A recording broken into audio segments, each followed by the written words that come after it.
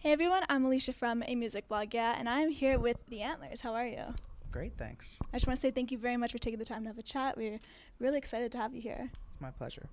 So you're currently in Toronto for CMW, where you're playing a show with Death Cab for Cutie in Toronto. So how has this whole thing been for you so far? It's been pretty great. We got to town yesterday, and honestly, we've spent most of the time that we've been here playing bocce ball. We were staying like a little bit outside of town and found this park that was like very beautiful fields, perfect for throwing, and we just did that again like by the river earlier. So it's been good. It's been really pleasant. Glad to hear it.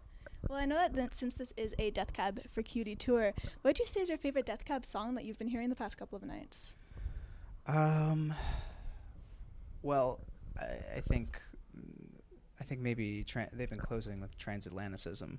Spoiler alert.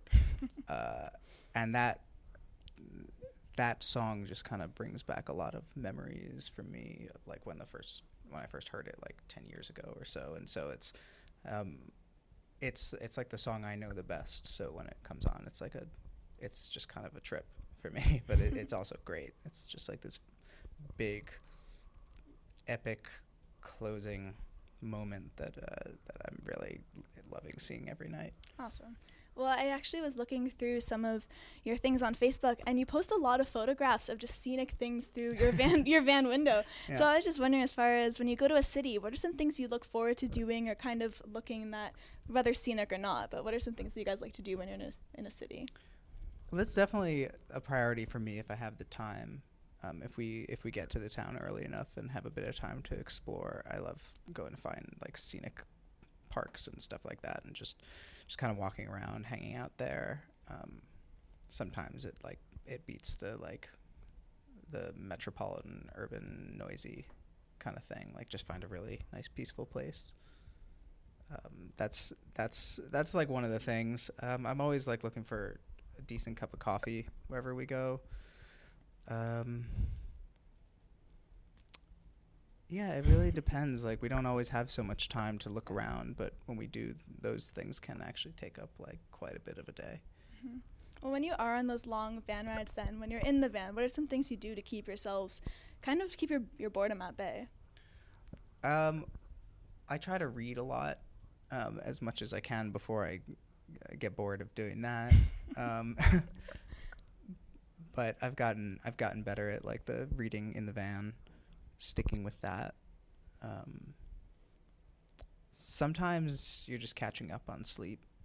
Like there are a lot of times where you just are kind of sleeping to survive, and then need to just like wherever you can sleep, where you can take a like quick nap, you take it, because it makes a huge difference in your ability to just like get through the day pretty much. Like have enough energy to put on a show at like 9 or 10 at night.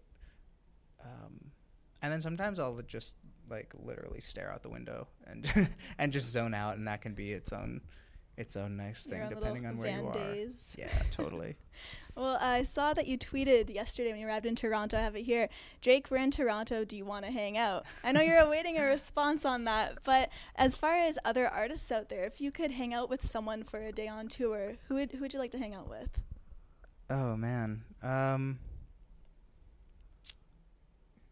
Are we talking living or dead? Any artist. I mean, dead might not be as fun, but you can choose. It might be. They might have a lot of interesting insights about like afterlife.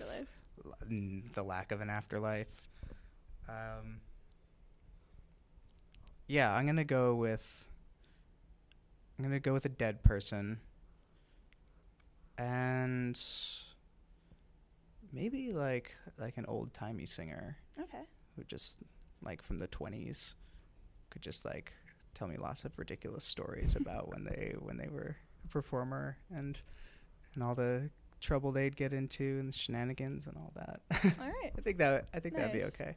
Well, you had actually documented one of your own recent shows, which is at the Hackney Empire, and you're releasing that as an exclusive vinyl release. So what was one of your favorite moments from recording that whole show?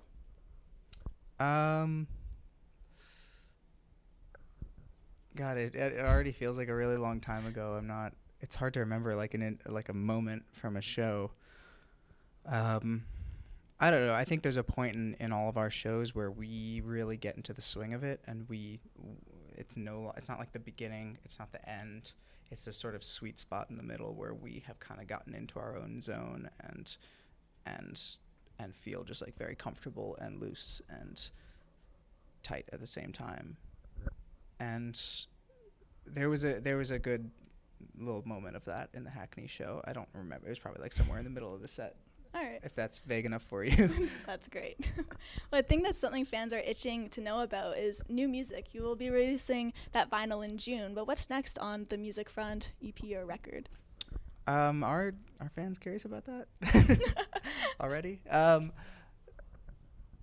Yeah, I'm writing a lot right now. Just kind of coming up with lots of songs, but not really knowing what's going to happen with them. If like I don't know what they're going to become. So it's a little early to say, but like there's definitely music coming in the future. All right, great.